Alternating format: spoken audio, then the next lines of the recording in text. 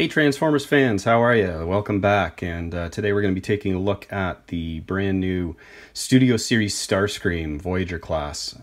And I know that I'm a little late to the party on this guy, but I mean, I'm sure you're familiar with the reviews so far that have been, nothing but amazing. Everybody loves them. The deco, the scale, the transformation is fun, and I'm certainly going to echo a lot of those statements, so I don't think this will be a terribly long review. However, since he is so great, I really did kind of want to put in my 2 cents and just say that I'm extremely happy with this figure.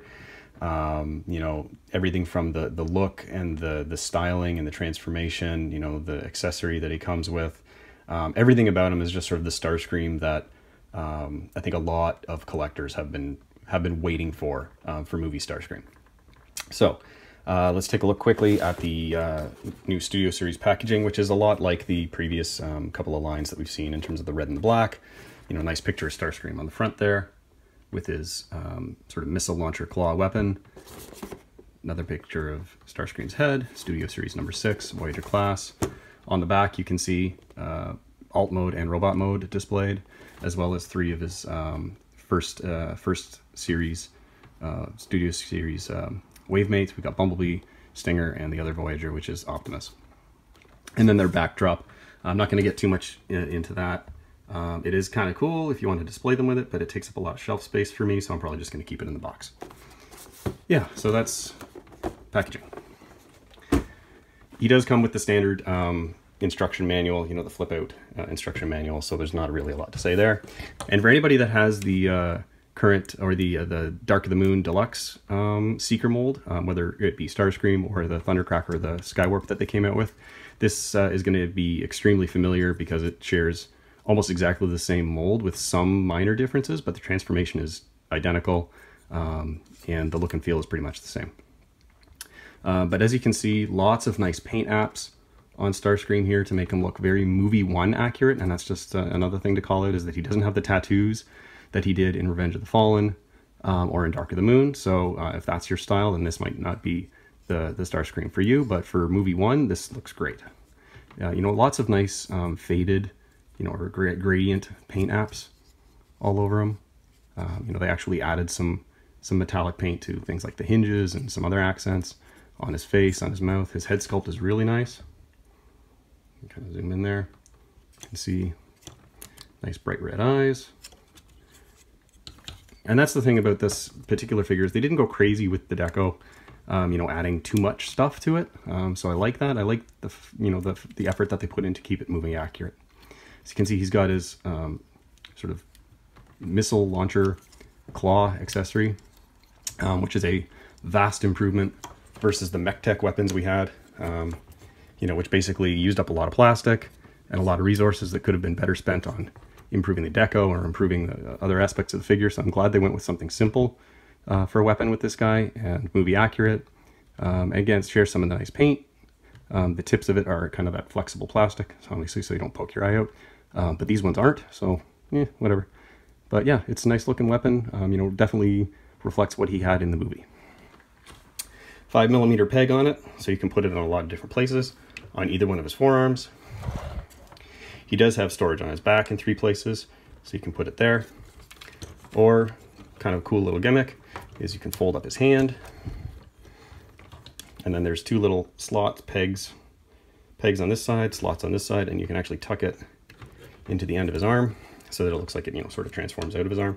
But his articulation kind of makes it a little bit awkward to pose, simply because he doesn't have a bend here where it goes this way. It goes this way, but not so you can't see his hand, which is, I'd prefer not to be able to see his hand, but honestly, that's kind of a minor nitpick.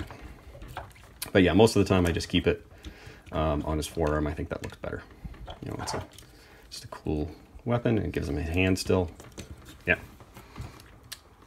So in terms of scale, before I get into the transformation, I just want to show you how he scales with a bunch of the other movie class figures, or movie style figures that I've got. First off, I'm going to put him next to the other Studio Series figure that I got, which is Deluxe Ratchet. As you can see, he's, significantly bigger, scales well with the deluxe classes, which I believe is sort of the intent of this line, is that all of the different figures of all the different scales are intended to scale properly, which this one certainly does. So I like the look of that. Bringing in Decepticon from the previous line, which is pretty much the same scale as the new Crowbar, but this is Berserker. As you can see, he looks pretty good next to Starscream. And then I've got Deluxe Barricade from last night, which is one of my favorite Barricade molds. Megatron, again, one of my favorite Megatron molds. I really like that guy. He scales well. So those are sort of the Decepticon. Oh, I also have Dark of the Moon Shockwave. So I think all three of those guys, or all five of those Decepticons, movie Decepticons, look really, really nice together. I like the scale. I like the decos on them. Really nice. And just for one last comparison, because why not? Let's put them next to my heavily customized Voyager-class Prime from the last night. And this has, you know, obviously my own paint, silver paint, in a lot of places on it, and also has the Repro label set, which, you know, if you have not picked up the Repro label set for your Voyager Last Night Prime, I highly recommend you get it because it looks amazing. But yeah, so I like this Starscream scale with these guys. It looks pretty good. I mean, given the size of the alt mode that he has, it stands to reason that he would be this big. So I like it. Now, transformation, again, I'm going to run through it pretty quickly because if anybody's transformed or seen a review of the Dark of the Moon Deluxe Starscream, then it's pretty much exactly the same. So you start off, you kind of just fold up his hands, and there's little pegs that they clip onto on his forearms. Fold those in just to get them out of the way. Next, you're going to want to do his, I guess, pop his backpack off. And then kind of pull these wings a little bit out of, just pop these out, slide these out of place so that you've got a little bit more clearance to, oh, forgot to mention, yeah, and this is a good example here. So in order to fill in the chest gaps that he had on the Dark of the Moon, they kind of added these little accessories, and they peg into, there's a little slot and a little peg that they peg in together to keep his chest more secure. So you just got to remember to flip those down before you slide the wings out. Mine is very, very loose and it just pops off, but fortunately it will just pop back on and it's okay. So you just sort of fold those in, get them out of the way, pop open his crotch piece, flip that back, and then the whole kind of head assembly kind of double hinges down, and then you can close that, and then that opens up the ability to get his arms tucked away. So you want to turn these about 90 degrees, fold them up, and then they rotate in on this extra hinge in here so that they're nice and compact, like that. And then these just fold or kind of pivot into the body. Now, one thing that's different from the Dark of the Moon is there's a lot more tabs to keep things securely in place on the Voyager class. So there's a little tab there, you can see, and then there's a slot right in there that each of those tabs will fit into. So you just kind of have to position it properly and then give it a little push with your thumb, and everything kind of locks in much more securely than the Dark of the Moon, the deluxe one did. And then again, there's another tab. You can see there's a slot in the back of his hand, and there's a tab on the inside there, and those things fit in together, and everything just kind of tucks in nicely. And then just close that, just don't need that anymore, and then fold up the front piece, and everything kind of clips in nicely. So there's the front half of Starscream all done. Now you can fold these bits down, keep them out of the way, and we'll come to his legs. Legs are very, very easy. Just kind of straighten them out a little bit at the bottom, and then they fold up, just like that. Again, another tab, keep it solid, goes in there. And then the legs, just point his toes down, like that. I usually put his wheels down just because most of the time if I'm gonna have him on display, I'll have all of his wheels out. So flip those down at this time, and then again, there's another tab here, a slot there, little tab here, fit that guy in there. Once again, it's a nice solid connection. It kind of keeps its legs all together. And then this is on, again, a double hinge, and it just, oh, this is always a little bit tricky. There we go. Double hinge, folds down, and then there's tabs again. So there's a little tab under there on each side that tucks into the back of his leg. So just make sure that those are kind of pushed in like that.